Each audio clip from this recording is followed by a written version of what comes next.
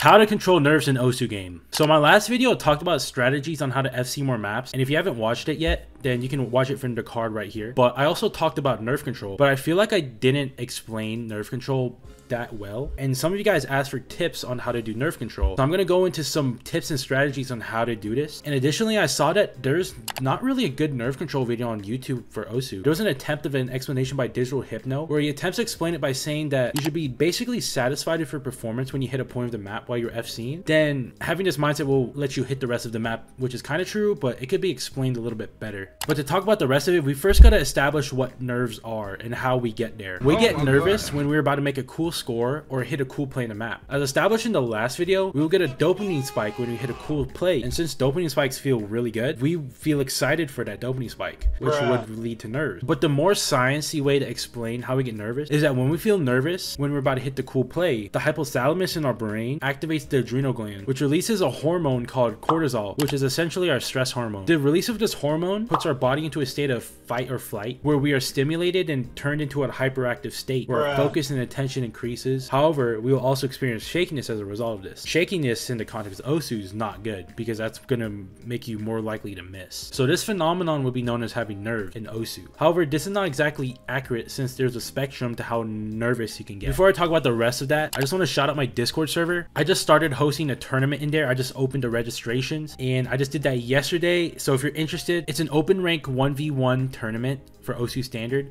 and if you're interested in that, then please join the Discord server over here or in the description below. And it's a community going every day, so if you're interested in that, then join that. The types of nerves. There's a spectrum to how nervousness is. So surprisingly, the least severe case of nervousness is being nervous, where you would be in a state of being on edge or jumpy. This may apply to some Osu players, but I believe that most people will be familiar with a state of increased heartbeat, increased shakiness, and shortness of breath, and perhaps sweating. This will more align with a state of being anxious, which is basically a more severe case of nervousness. So basically, the low levels of nerve is nervousness, where you are on edge and jumpy, while the high level of nerves is anxiety, where you will have increased heartbeat, shakiness, sweating, and shortness of breath. And I would assume that most people are familiar with the latter symptoms of anxiety than nervousness while they're about to FC a map, right? Are nerves bad? Is it bad to have these nerves? Well, nerves aren't necessarily bad, but you want to be in a good midpoint of being both relaxed and nervous. And the best approach to anything in life is to be calm but focused, which describes a state of being both relaxed and nervous. And if we have nerves, then we would have higher performance due to the heightened focus. But if we are relaxed, then our performance may diminish due to lower levels of arousal, which would decrease our focus levels. On the contrary though, being too nervous may make us shake too much and make us too stimulated, which could result in an overperformance, which can lead us to missing or overstreaming. As a result, we want to be in a good midpoint of nervousness. And here's the big cake. How can we deal with these nerves? So the number one way that I recommend to deal with nerves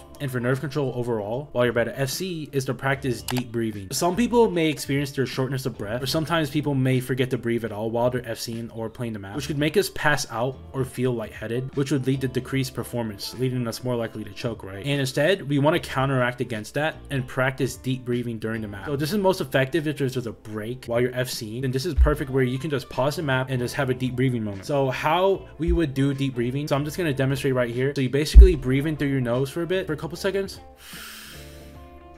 and then you want to breathe out with your mouth. So inhale with your nose and then exhale through your mouth.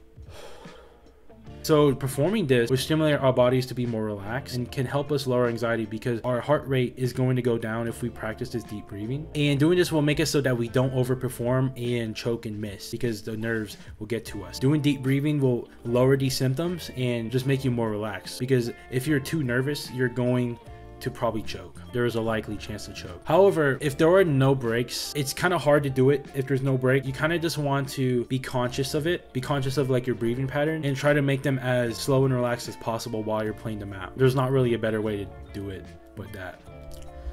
So another way we can control nerves, as I mentioned in the FC video, is to practice mindful meditation. So you want to be mindful of your thoughts while you're FCing. So while we're playing the map previously, while we were FCing, right, our thoughts were focused on playing the map, FCing the map, hitting the patterns, hitting the rhythms. But the moment we're about to FC, some of us may have thoughts of like, oh, wait, I'm about to get all that PP, I'm about to get that cool play, I'm about to get that crazy play, right? That crazy score. If we have these intrusive thoughts, our thoughts are diverted to that, right? Our thoughts aren't 100% on FCing the map anymore. And we kind of want to be mindful of this, and we can do this through meditation. I personally use Medito. Meditation can allow us to be mindful of this while we're FCing, and we can divert our attention back to FCing the map. I won't talk about how you do meditation. You can look it up, but it's a good practice. You guys should probably do it. The third thing to control nerves is just some general health things. So regular exercise is good to overall reduce stress and anxiety. So is good sleep, and so is having a good social group to talk to. All of this stuff reduces your stress and anxiety levels, and it's super basic information that everybody knows. I understand that, but it's probably one of the most beneficial things you could do for your life and just your performance in OSU and anything in general. So final remarks. To summarize this video, we get nervous or anxious when we're about to FC a map due to our expectation of the spike in dopamine when we hit the cool play. Our bodies then go into a state of fight or flight due to the release of cortisol,